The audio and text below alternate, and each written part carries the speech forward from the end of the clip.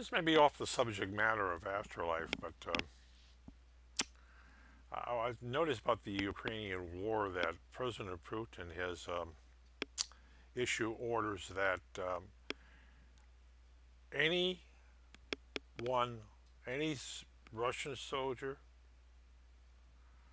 or any Ukrainian soldier or any Ukrainian civilian so killed, so dies, is not to be left behind.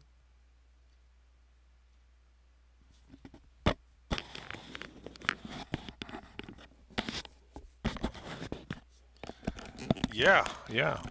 And he has ordered his crematories, mobile crematories, to go in there and clean up the mess that his Russian soldiers has done.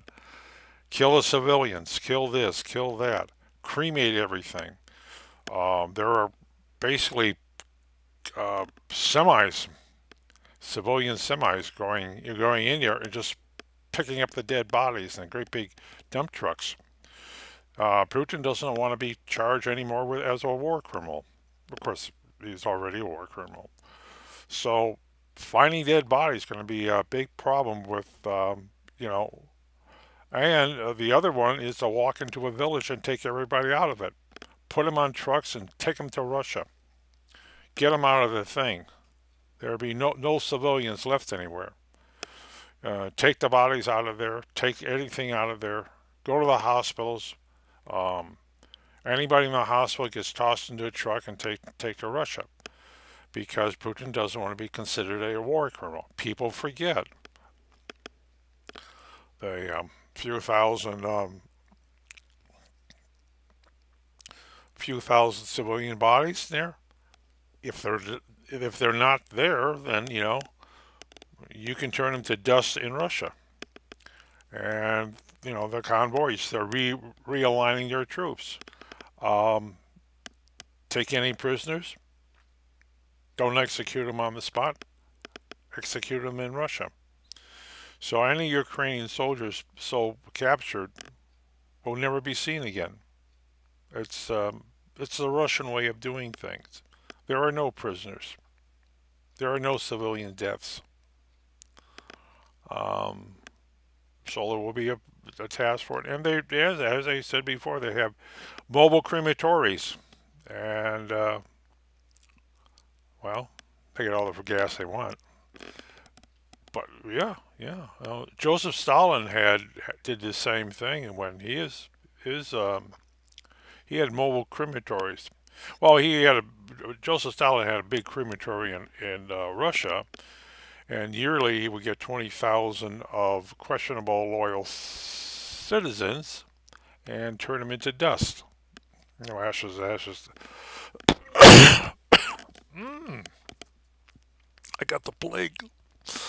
But yeah, so I would think the United States and Ukraine and European will no longer find dead Russians anywhere. They will not find any dead Ukrainians, soldiers, or civilians. They're all going to be shipped off. All their bodies are going to be shipped off to Russia, which is just 50 miles away. Um, well, Putin doesn't want to be seen as a war criminal. Doesn't want to go down there. He doesn't want the Russian citizens to find out he's a war criminal, which he really is a big scale war criminal. Genocide is a better word. Well, his orders were to kill all the Ukrainians, but at that time he was going to sweep over the capital and sweep through everything, and Ukrainians were not going to put up any resistance. Oh, they're going to get a few guns coming into them. They get them some training, but they're not good enough for Russian troops. The Russians have for centuries is massed charging the enemy. Um, Stalingrad, uh, Russian KGB officers, you might say, political officers, would give, hey, here's a rifle, give it to one citizen, they have 9 citizens follow the guy into battle. And the first guy who got shot with a rifle, the guy behind him picks up the rifle and charges the German troops, which was really shocked the German troops that Russians charged into their machine guns. And the reason was for the Germans to not have any ammo to kill Russians. And because the Russians had the sheer number of volunteers that were willing to charge the enemy, and are willing to die for the country, hmm And if they didn't charge the enemy, the KGB shot them. And if they decided to retreat, the KGB shot them. Yes, they were the guys out with the machine guns. You are ever going to charge the enemy, and they consider them expendable. Well, actually, 95% of the Russian population is still expendable. They're expected to die for the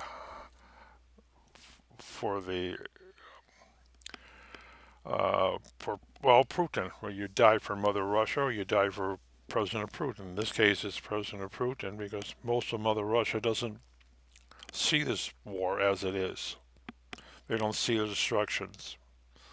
They're told, why, we're going to free them from the 10 million Nazis in that country. Okay. But as I said before, um, Americans are never going to find any more dead bodies to speak of. People will not be lying dead in the streets very long.